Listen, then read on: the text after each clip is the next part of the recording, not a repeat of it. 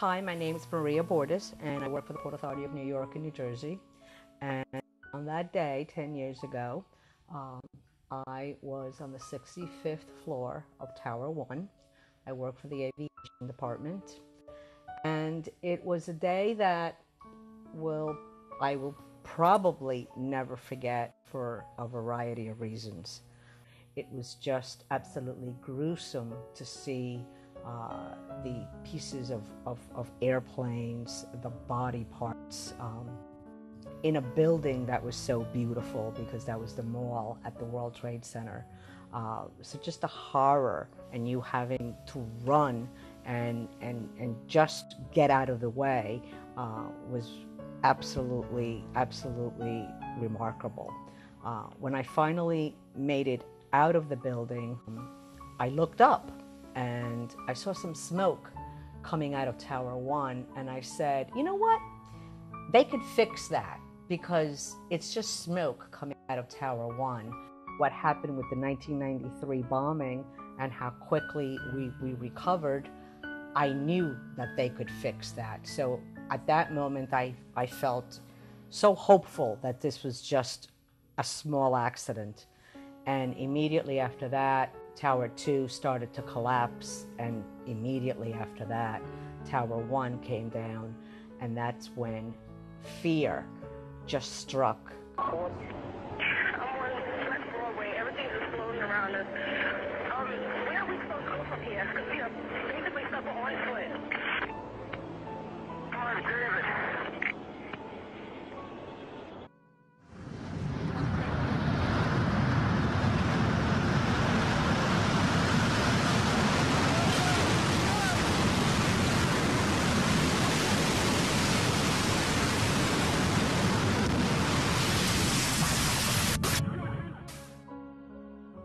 It was a day that I think that I experienced every type of emotion that I know of.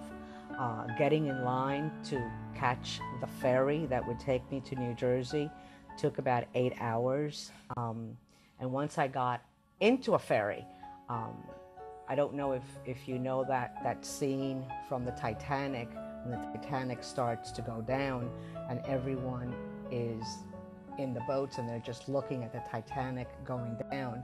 But I felt like I was the only person alive that day. And I just felt so lucky to have gotten out.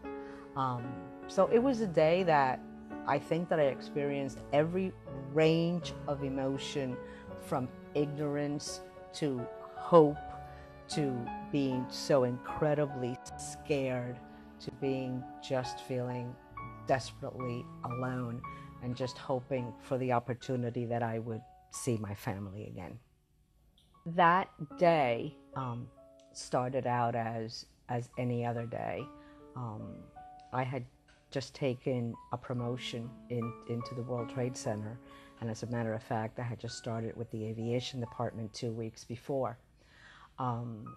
I got in early. I got in around 8:30, and I was on the phone around 20 to 9 with a friend of mine. Her name was Debbie Gittleman Kaplan. And we were making lunch plans because it just so happens that the two of us started working together on September 14th, 1981 at the Port Authority, and we both started as management interns. So we were on the phone making plans where we were going to go for lunch.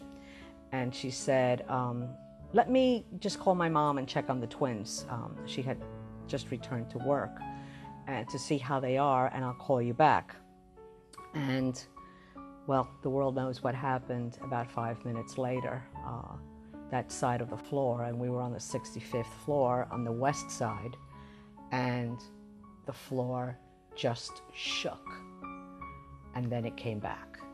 You know, the pictures came off the walls. I was new in the department. I didn't know a lot of people, and I heard someone say, well, it's probably a boiler problem. So I said, boiler problem?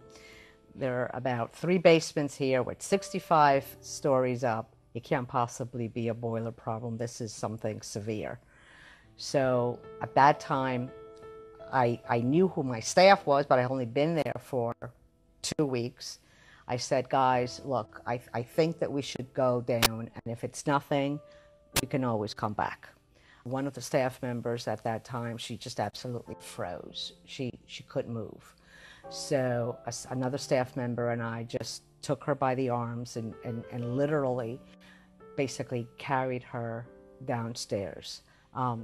It was a very orderly type of march, because it was really a march down the stairs.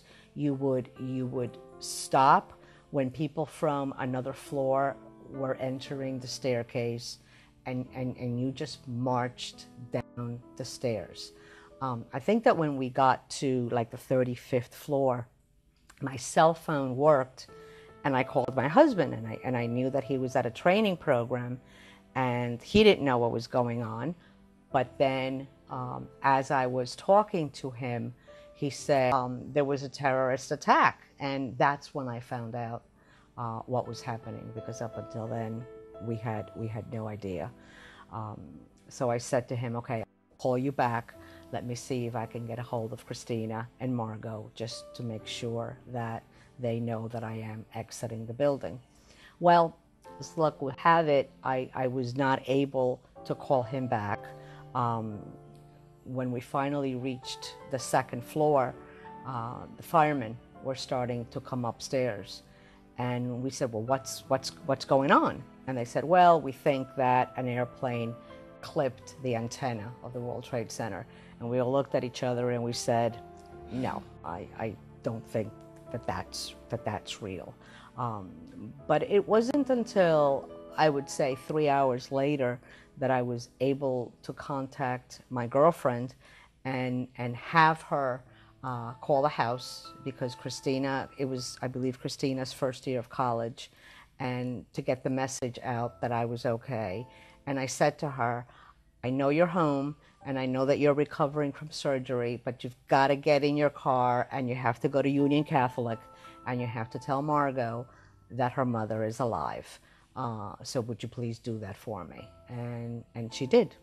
And as we ran to Chinatown, and then after that, as we ran to Little Italy, hours passed by, but I was able to find out that my husband knew that I had made it out, and that my girlfriend Lourdes had gotten Margot from Union Catholic. And wouldn't you know it, Christina set up a telephone station at home, because there were so many people calling. She had the house phone, she had her cell phone, and she just set up Command Central here at home. So it was actually so rewarding to know that everyone was calling and everyone was worried, and that they were all so happy that I had made it out. I think that one of the biggest concerns that I had that day, since I knew that my husband knew that I was okay, and I knew that Christina was at home, was that someone got to Union Catholic and told Margot that I had made it out of the building. Probably the TVs were going to be on. They probably would have gathered everyone in the gym. But my biggest concern was just to make sure that somebody got to her and told her that I was okay. I actually knew right away. We would take the bus every day to go to school, and so I would get there around 7:30. And then at Union Catholic, we watched the morning news. It was Channel 1. And at that time, this hadn't happened, so it wasn't news yet.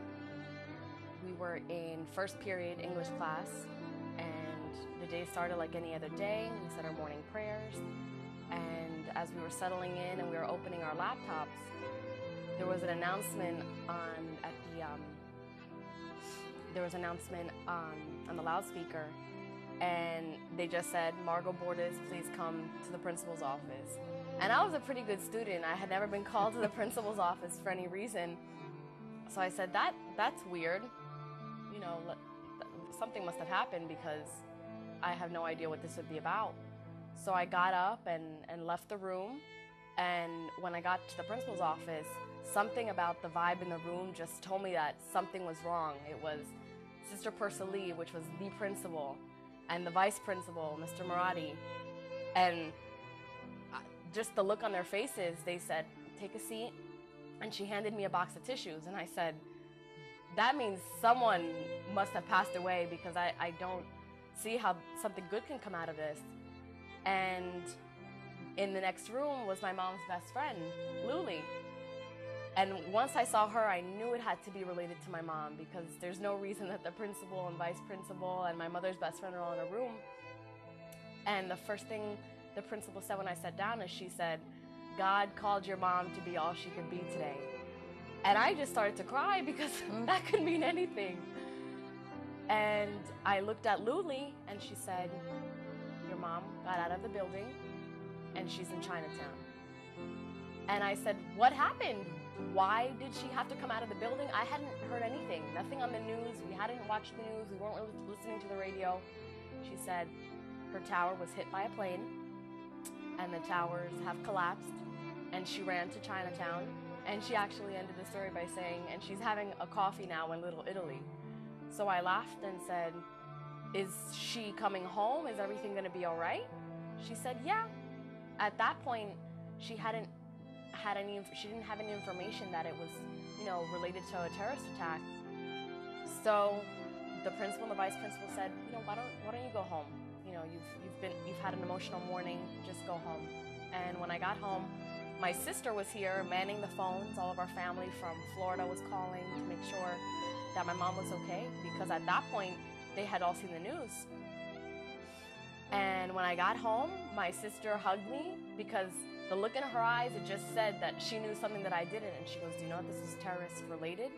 That someone purposely crashed a plane into the World Trade Center." And we just started to cry, because at that moment, it became so real that my mother just escaped death. And we just cried for a couple of moments. My father came home, and at that point it was only noon, but I felt as if a whole day had gone by. And we didn't see my mother until 10 o'clock that evening. Her commute is an hour and a half, but that day it took her 8 hours to get home. And I remember the phone call when she called my dad and said, I'm at the train station. I made it. I'm in Westfield." And we all piled in the car, and we all drove to Westfield. And when my mom got off the train, we hugged her as if we hadn't seen her in years. Oh, I'm sorry. Oh, it's okay. And